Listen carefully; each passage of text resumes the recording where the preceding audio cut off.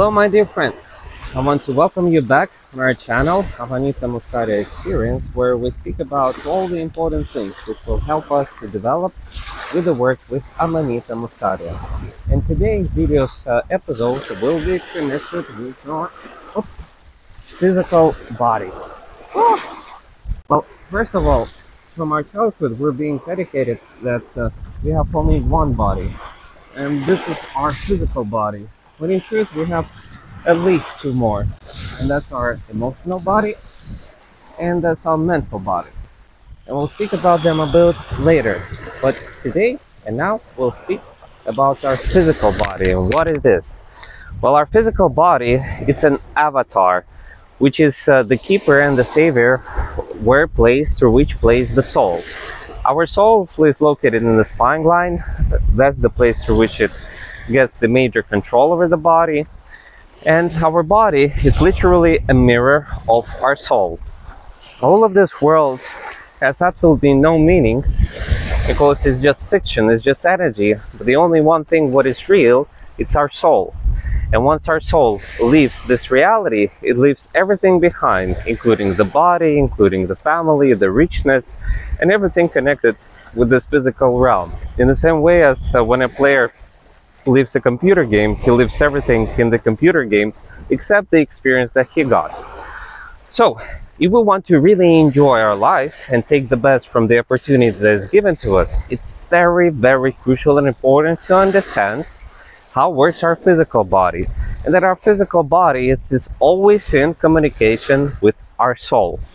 So when there's a disconnection and the soul loses the control over the physical body, that the body is being controlled through the mind, through foreign programs, algorithms, which bring no benefit to the soul, but just bring benefit to the system, to the corporations, to the governments, then such a very interesting process happens.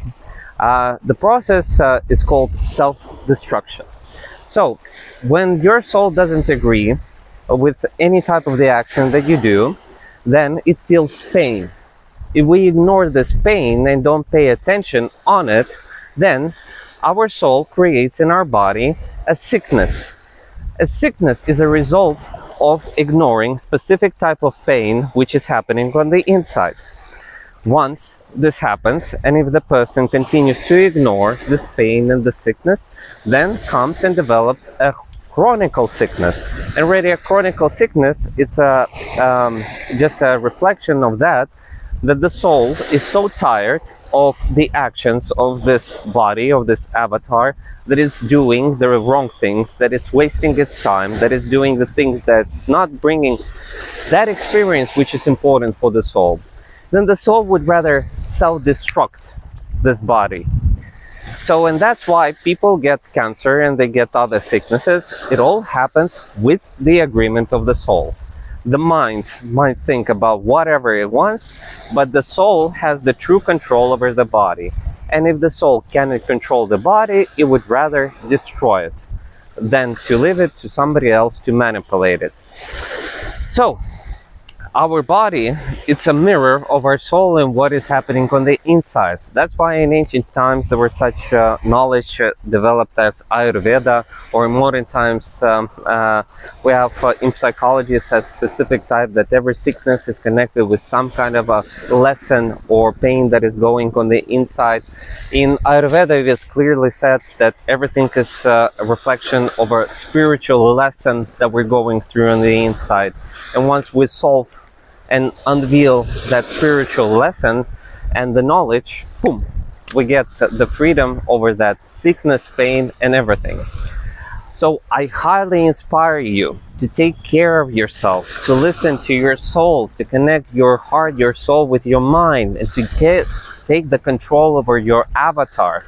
Because if your soul won't be controlling your avatar, your very own soul will destroy it, and nothing will save you. No doctors, no operations, because it's a natural flow of development. Everybody needs to get a new chance if they're stuck. So if the person is too stuck in the reality that he doesn't like, doing the things that he finds not interesting and not important for himself, then thoughts this process of self-destruction. But we can always stop it by paying attention to what we feel and to work.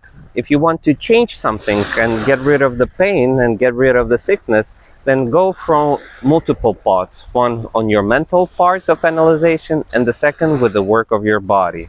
As working with your body can unblock all of the pain that you gather throughout your lifetime. Always remember that a physical body, on one hand, it's like a hardware, on the other hand, it's like an antenna that is constantly communicating with everybody around. So, my darlings, let's continue the interesting discovery of who we truly are, and may your soul guide you to such beautiful places and such beautiful reality, of which you're truly worth of. So, sending you my love and blessings, and namaste for seeking the truth.